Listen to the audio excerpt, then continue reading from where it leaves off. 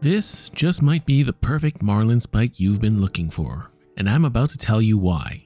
So first off, a huge thank you to Tom over at Unquiet Hands for sending these amazing spikes to me to check out. These are the new Leviathan Marlinspikes, and I've got to say this has now become my most favorite Marlinspike of all time.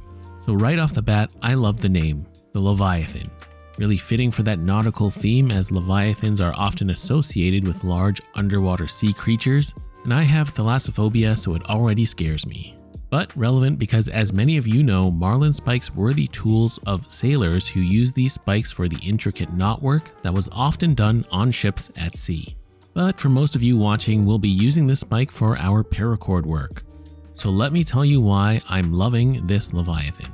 There's a lot to learn about these spikes, so be sure to stick to the end.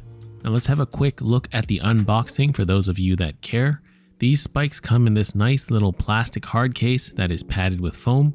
The spike is nicely protected in this velvet baggie, and it comes with a matching bead, some paracord, a sticker, and a certificate of authenticity, which I might have misplaced. So bonus points for the nice packaging. Size-wise, it is perfect. Overall length is just about 4 3/4 inches or 12 centimeters. And this is the perfect length for me personally, as I can place the butt end of the spike in my palm, and then the spiked end is just long enough for me to hold comfortably, but not too long to the point where it's unwieldy. My index and thumb are then in the perfect position to pinch right at the neck of the spike where it tapers in, and I have a very comfortable grip on the spike to manipulate it. And before we go any further, if you're enjoying this video, feel free to hit that like button and subscribe if you haven't already. Now, moving on from the body of the spike, this then leads me to the tip, which I think is the most important feature of a Marlinspike. In my experience, I've used a lot of spikes that are just simply too pointy. The problem with this is that the tip of your spike can catch the outer sheath of the paracord if you're not careful and cause runs in the cord, potentially making your project look bad. Not a huge issue if you're using this spike for practical knot tying, but if you're crafting something, there's always the risk of ruining the aesthetics.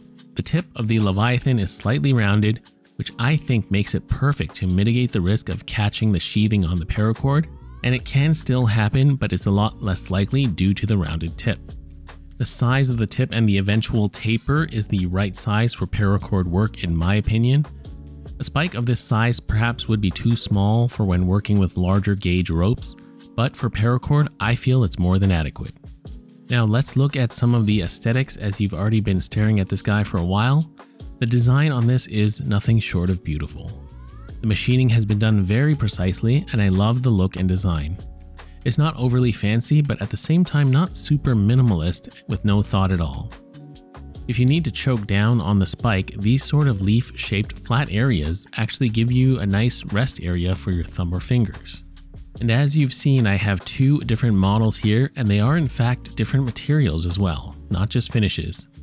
The white spike is stainless steel with a white Cerakote, and the blue spike is titanium with a blasted finish that has been blue anodized.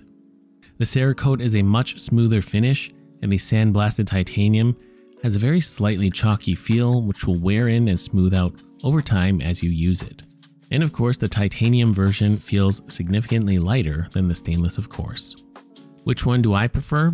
I like both actually. I think I would have preferred a non-anodized version of the titanium, as I do like that sort of gray look of titanium, but blue is just fine. And as you've seen, these do come with a matching bead in finish and material. The stainless bead is actually quite heavy, and it does add a lot of weight to the spike, so you may or may not want to attach it, as it does make the spike feel a bit more cumbersome.